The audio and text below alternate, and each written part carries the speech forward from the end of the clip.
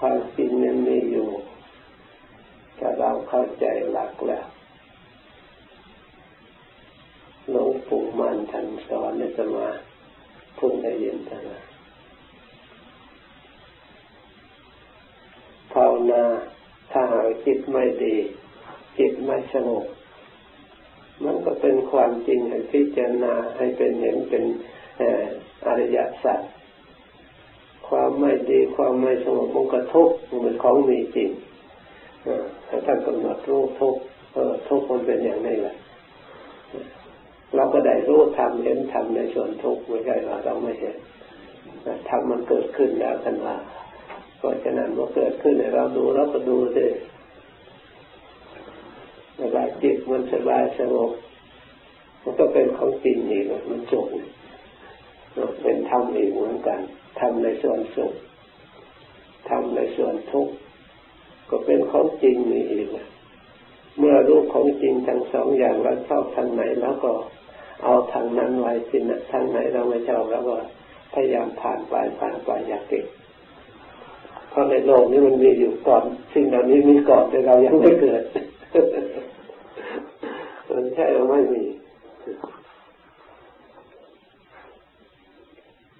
เมื่อมันมีทั้งสองเราก็เลือกได้ถ้าเราต้องการอย่างไหนเราก็เลือกถ้าเราไม่ต้องการเราก็ปล่อยไปเป็นของอย่างนั้นเราก็สัมผัสแต่ของที่เรามีประโยชน์มันมีจริงๆไม่ใช่ว่าความสุขไม่มีนะถ้าเราปฏิบัติให้ถูกต้องมันก็มีจริงๆ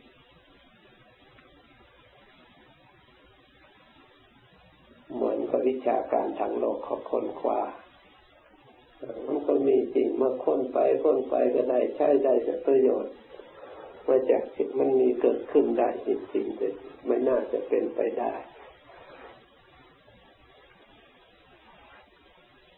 ไม่น่าจะส่งเสียงไปตามดาวเทียมปรากฏได้ทั่วโลกเสียงก็ดีรูปก็ดีปรากฏได้ทั่วโลกไม่น่าจะส่งไปได้ เมื่อคนคว้าไว้มันก็มีจริงๆมันก็เป็นได้จริงๆจะว่าอย่างไรนี่แต่เพียงภาพเป็นเพียงวัตถุส่วนจิตใจก็ยิ่งประเสริฐกว่าวัตถุนั้นเพราะใจเป็นผู้ทำขึ้นสามารถจะเอามาทำขึ้นได้มาสร้างขึ้นได้ถ้าไม่มีจิตใจคิดขึ้นมาค้นขึ้นมาแล้วอะไรมันจะเกิดขึ้นเพราะฉะนั้นจิตใจในคนอบรมคนฝึกเมื่อฝึกแล้วมันใช้การใช้งานได้ดีมาฝึกไปในทางโลก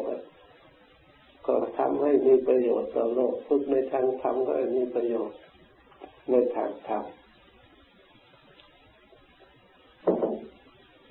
ใช้การใช้งานได้ดีจริงๆพระพุทธเจ้าพระองค์ว่าคนพบแปลกที่อัศจรรย์ที่พระองค์คนสิ่งที่ดีมีอยู่แล้วในตัวของเราแต่เรายังไม่รู้จักใช้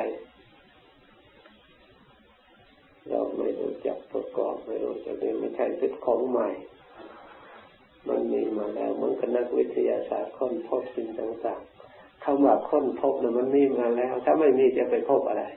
นะคุณหมอว่าไง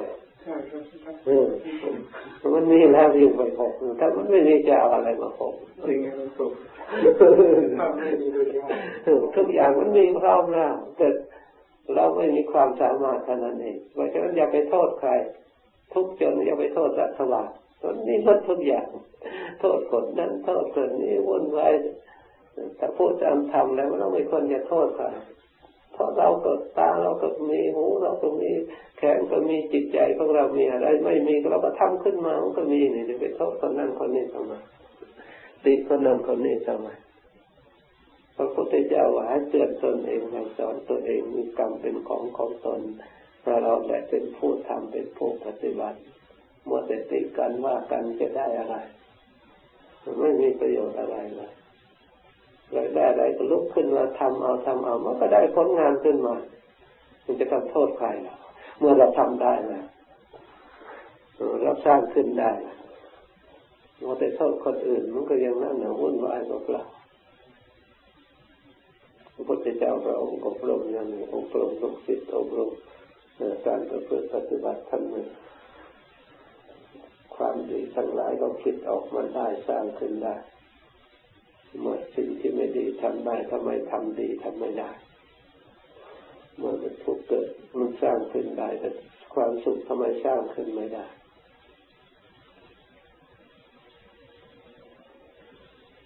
มันต้องได้ถ้าเราให้เข้าใจเติบโตให้ดีต้องปฏิบัติได้ต้องรู้ได้ก็จิตมันมีลักษณะรู้อยู่แล้วสิ่งที่เราไม่เคยรู้เราก็ยังรู้ขึ้นมาถึงว่าเราอบรมแล้วสิ่งที่เราไม่เคยเห็นจนเมื่อทำขึ้นมาเมื่อปรากฏให้เห็นขึ้นมาความจริงมันมีอยู่อย่างนี้นะเราก็ไม่ได้เชื่องมงายไม่ได้เชื่อตามสิ่งไหนศักดิ์สิทธิ์ดลบันดาลให้เป็นอย่างโน้นอย่างนี้เราไปเชื่อตามเขาโดยวิธีนั้นเชื่อตามกันพูดตามกันว่าตามกันส่วนธรรมคำสอนพระพุทธเจ้าไม่เป็นอย่างนั้นเป็นความจริงที่ปรากฏที่สัมผัสได้ทุกคนจึงเรียกว่าสันทิฏฐิโกเพราะสัมผัสได้เห็นได้แจ้งประจักษ์ด้วยตนเองจะนี่แล้วจึงเกิดศรัทธาเชื่อมั่นตั้งอยู่ในนี้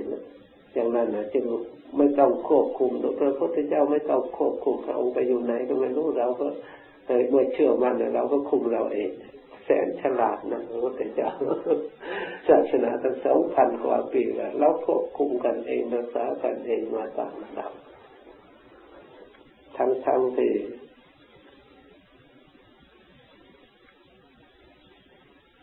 คำสอนเหล่านั้นล้วนจะทวนกระแสในทางโลกบางอย่างมันฝืนในทางโลกนิยมชมชอบว่าดีพระองค์อติก็ได้ทวนกระแสเลยถึงอย่างนั้นก็ยังโลกก็สามารถคนทั่วไปก็สามารถจะทบทวนพิจารณาเข้าใจเกิดความเลื่อมใสได้ว่าเป็นความจริงยอมรับความจริงยอมประพฤติปฏิบัติตาม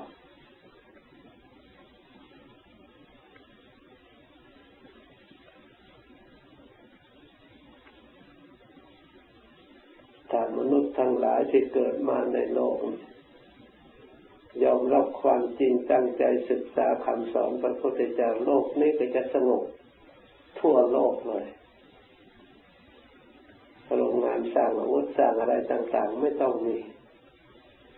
ตลอดถึงเจ้าหน้าที่ตำรวจทหารหรือผู้พิพากษาหัวหน้าศาลทนายความไม่ต้องมีถ้าเชื่อธรรมเชื่อกรรมดีกรรมชั่วแล้วอย่างน้อยรักษาศีล 5เราโดยทุกคนรักษาให้บริสุทธิ์สะอาดไม่มีตำรวจไม่มีทหารจะไปเบียดเบียนใครจะไปลักใครขโมยใครจะไปโลภได้ของใครไม่ได้ต่างคนต่างใช้สติปัญญาตัวเองสร้างพัสดุที่มีอยู่แล้วให้เกิดประโยชน์ต่อชีวิตกันคนกันทำขึ้นมายินดีเฉพาะที่เราทำได้ถ้าอยากได้เท่าไหร่เราก็ทำเอาไม่เบียดเบียนใคร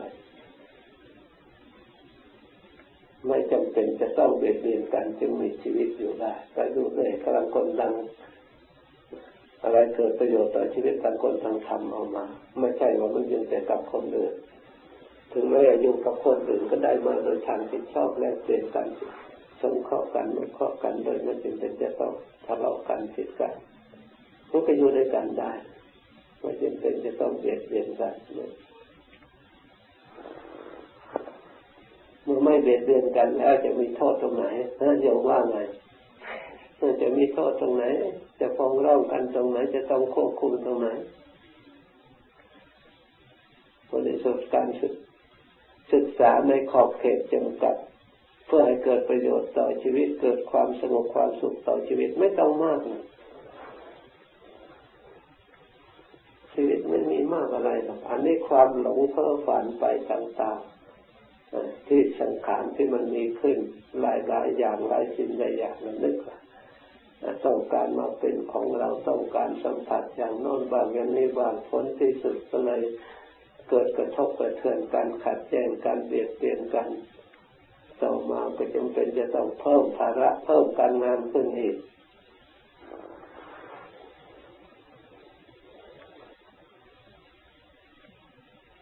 แต่เราตกลงกันได้ไม่เบียดเบียนกันนะ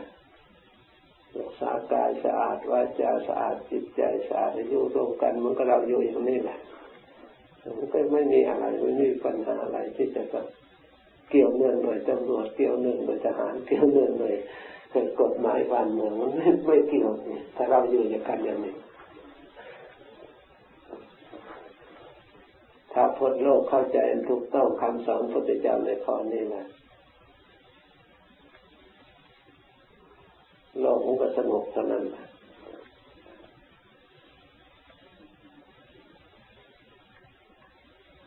แต่มันถือเราถือเขานี่แหละ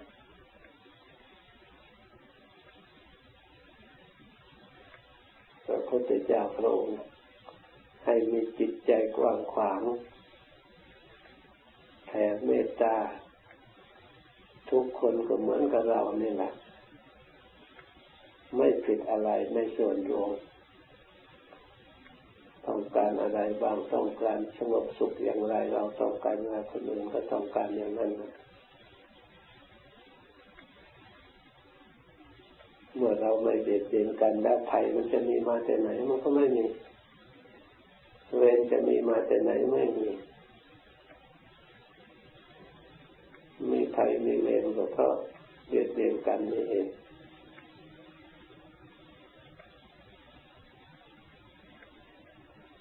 นึกว่าจะได้อำนาจนึกว่าจะได้ชนะนึกว่าจะได้มากๆผลที่สุดจิตใจไม่มีหลักฐานมั่นคงมีระวังไม่ได้สงบไม่ได้เอาดินในจิตในใจเพราะเวรภัยรอบมากไปด้วยเก่งแย่งกันทะเลาะกันได้ประโยชน์อะไรมากไปด้วยสะอาดบริสุทธิ์อยู่ด้วยกันมากเท่าไรก็สบาย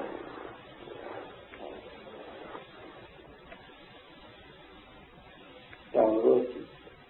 ถ้าเราพิจารณาประพฤติปฏิบัติธรรมแล้วจะรู้สึกภูมิใจที่เราได้เกิดมาอยู่เป็นคนไทยนะบรรพบุรุษของเราที่เราศึกษาพระพุทธศาสนาไว้เป็นสมบัติของชาติยอดเยี่ยมจริงๆบรรพบุรุษของเราสามารถจะเลือก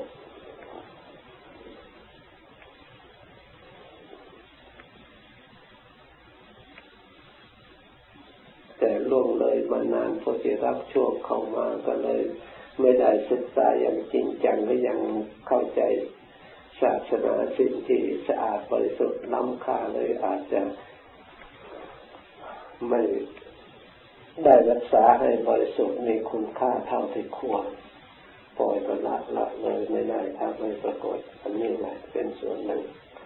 ตั้งแต่อาหารความสิ่งที่เข้าใจว่าสิ่งอื่นมีคุณค่าเหนือกว่าจำเป็นกว่ามีกว่าก็เลยปล่อยทิ้งไม่ได้เอามาใช้สอยให้เกิดประโยชน์เต็มที่ศาสนาก็ไม่มีโอกาสที่จะได้เข้ามาอยู่ในจิตใจของประชาชนเพื่อจะได้ช่วยเหลือ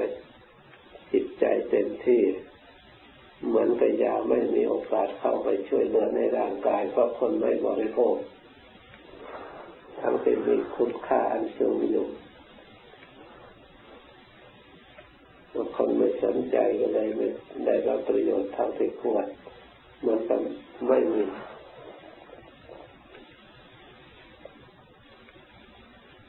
เหมือนกับเรามีหมอแล้วก็คนป่วยก็ไม่ยอมให้หมอรักษาก็ไปหาแต่อย่างอื่นมาแก้อย่างอื่นไปติแต่ดวงแต่ดาวไปแต่งแต่อย่างอื่นผลที่สุดยาของหมอก็ไม่มีโอกาสที่จะเข้าไปช่วยรักษาโรคเป็นน่าเสียดาย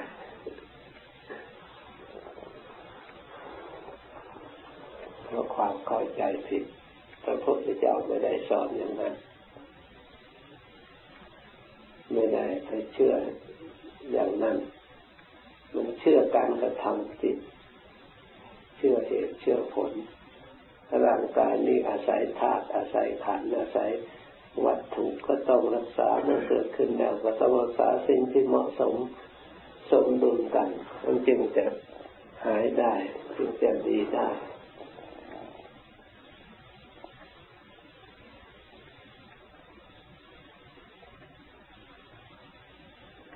เพราะฉะนั้นตั้งใจภาวนาเนอะเริ่มภาวนาได้แล้วเริ่มปฏิบัติได้แล้วที่พึ่งของเราอย่างอื่นไม่มี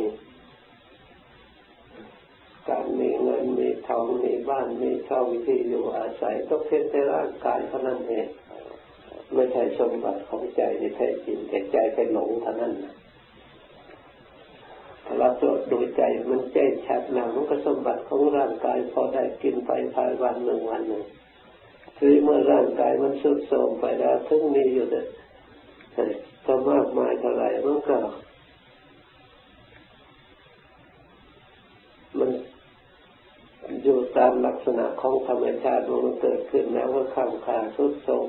ผลที่สุดแตกสลายแล้วตัวเราเอาความมอบความสุขไว้ในร่างกายเมื่อร่างกายทรุดโทรมไปแล้วความสุขมันก็ทรุดโทรมไปด้วยความหวังของเราที่หวังมันก็ค่อยจืดหายไปด้วยเรานึกว่าจะได้ความสุขที่แท้จริงมันคงอยู่ตลอดมันก็ค่อยหายไปด้วยเพราะฉะนั้นพระพุทธเจ้าจึงไม่ให้ยึดมั่นถือมั่นสำคัญหมายเรื่องหวังความสุขในสิ่งที่ทรุดโทรมบำรุงเท่าไรมันจะพอบำรุงเท่าไรมันจะเต็มเราตักน้ำใส่ถังที่มันรั่วใช้มันอยู่เต็มได้อย่างไรเผลอไม่ได้เผลอก็แห้งเผลอก็แห้งก็ตักทั้งปีทั้งชาติมันก็ไม่อยู่นี่ก็เราหาแต่บำรุงร่างกายมันรั่วทรุดโทรมทุกวันได้เงินมาเท่าไรก็หมดได้ข้าวของทุกเท่าไรมันก็หมดก็เหนื่อยทุกวันหิวทุกวันบำรุงทุกวันหมดไปทุกวันรั่วไหลทุกวันความสุขมันก็หมดไปด้วยผลที่สุดแต่ดูด้วยสติปัญญาเราพึ่งไม่ได้จริงๆไม่มองเห็นอนาคตข้างหน้าว่าจะเป็นประโยชน์แล้วมันหมดไปทุกเวลาสมบัติของใจที่เราสะสมไว้ตั้งแต่เด็กๆไม่เคยหมดที่นี่เรามาเทียบดูละที่เราได้วิชาความรู้ที่เราได้เก็บไว้ในจิตในใจใช่เท่าไรไม่เคยหมดจะมีความสงบความสุขของจิตใจเราอบรมได้แล้วความคิดมันก็ไม่หมดความคิดดีก็ไม่หมดคิดภาวนาก็ไม่หมดสร้างสติก็ไม่เคยหมดเพราะฉะนั้นความสุขมันก็ไม่เคยหมดเหมือนกันไม่เคยคำคาเรายังคิดได้อยู่สมบูรณ์เลยบนร่างกายไปอย่างอื่นแต่เราฝึกฝนเราก็ยังคิดได้ดีอยู่ยังอบรมได้ดีไม่เคยคำคามันอันนี้ไม่ได้เกี่ยวเนื่องเพราะฉะนั้นเรารักษาสุขภาพพออยู่ได้อย่าเพิ่มฝันมัวเมาจนเกินไปแล้วก็มาทำงานส่วนจิตใจเพื่อได้หลักที่พึ่งที่แท้จริงนั้นเรามีหวังมองเห็นความสุขที่จะรอคอยจะตามลำดับ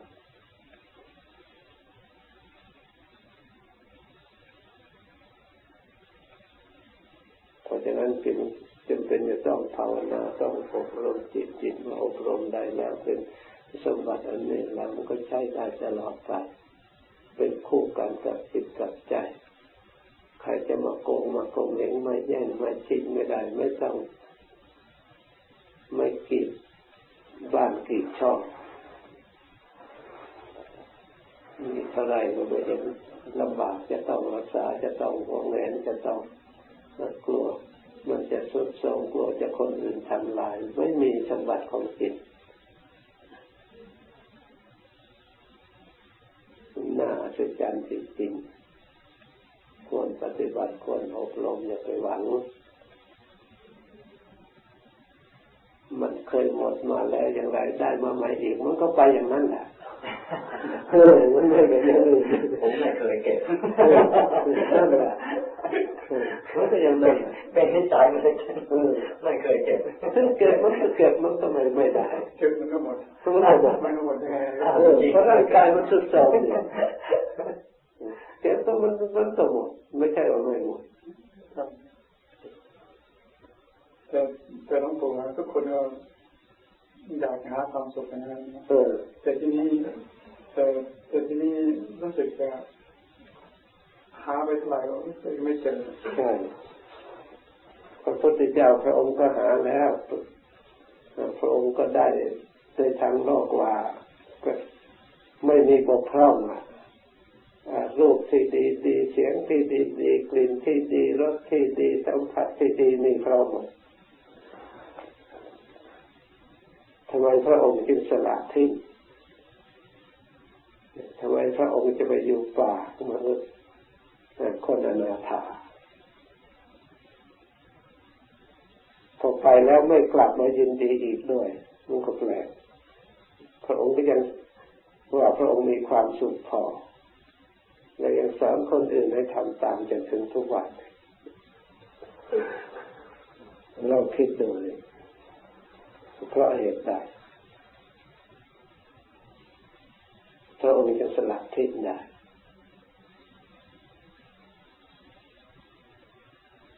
มันได้แล้ว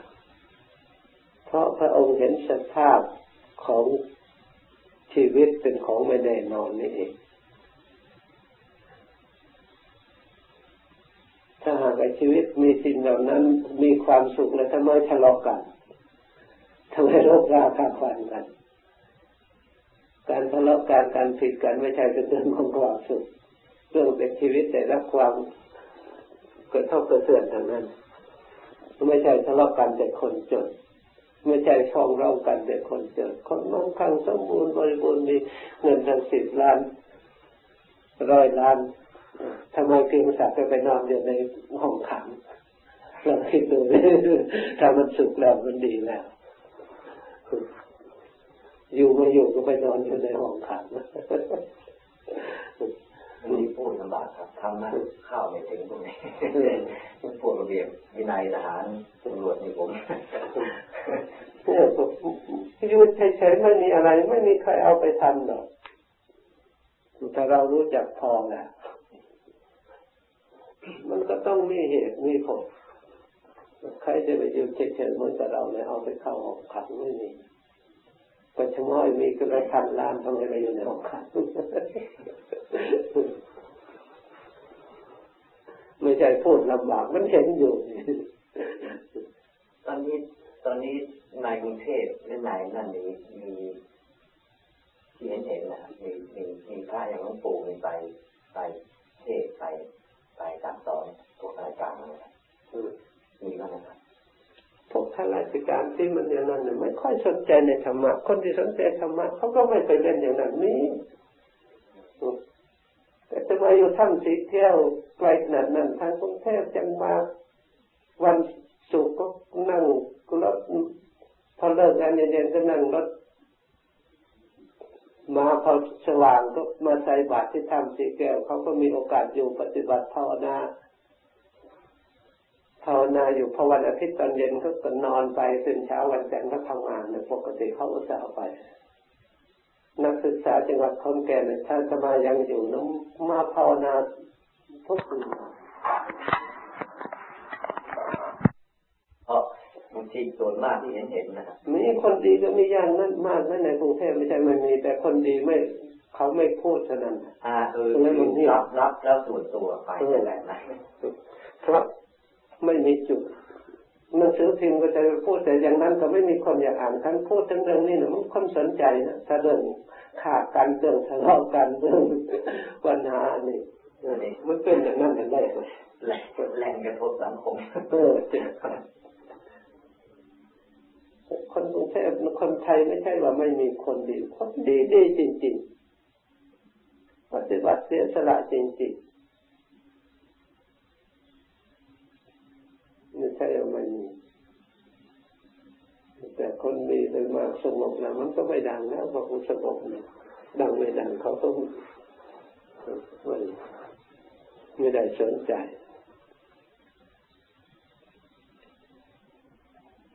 มีมากทีเดียว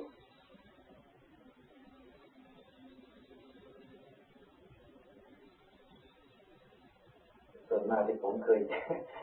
อยู่กับพระผู้ใหญ่ส่วนมาก